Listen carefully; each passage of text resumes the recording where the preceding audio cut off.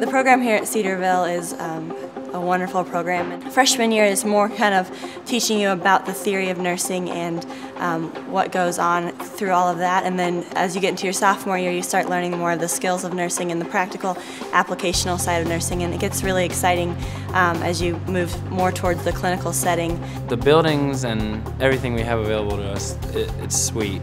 Well, upstairs we have one main lab and we also have 2 side labs. And the main lab has beds, there's some computers there, there's lights, everything like a normal hospital. We have what we consider to be a high-fidelity simulation lab that has computerized mannequins that can do just about anything that you want them to do.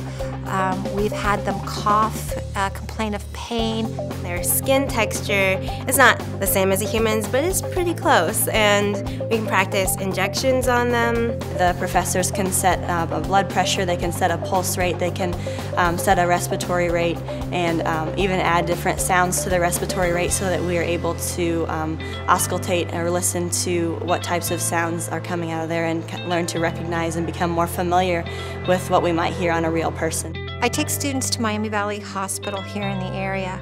Our students are highly sought after. As a matter of fact, we have several preceptors who say, I don't want any other students but Cedarville students.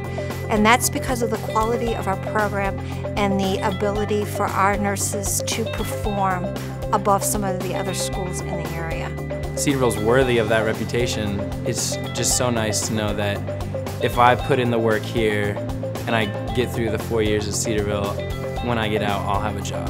You can go to lots of Christian colleges and get a nursing degree, but I feel like at Cedarville they really integrate that spiritual aspect into the nursing program. And to quote one of my professors, nursing is more than just caring for people, it's being the hands and feet of Jesus in their lives. We also see the patients as created and loved by God in His image, so no matter what they look like or what happened to them that caused them to be in the hospital, we still need to treat them with the same respect and treat them with the love that we've been shown in Christ. Every summer we have various mission trips that we, the nursing department, sponsor. I went to the Dominican Republic. Actually, I just got back from my second trip, and basically we went around different sugarcane villages setting up clinics. We have many, many opportunities to go all over the globe for missions. We definitely needed more space in the nursing labs. We would run out of room really, really fast. The new building is a blessing just beyond all measure.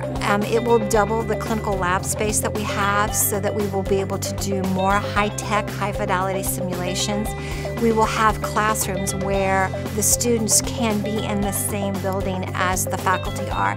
So we'll have that better connection between us and the students as they progress through. My time here at Cedarville, the nursing program has stretched me not only academically but also spiritually. One thing that I really love about the nursing program at Cedarville is the camaraderie that you have with the other nursing majors, and you just develop these relationships with these people that will probably last a lifetime, and it's just really neat to be part of this program.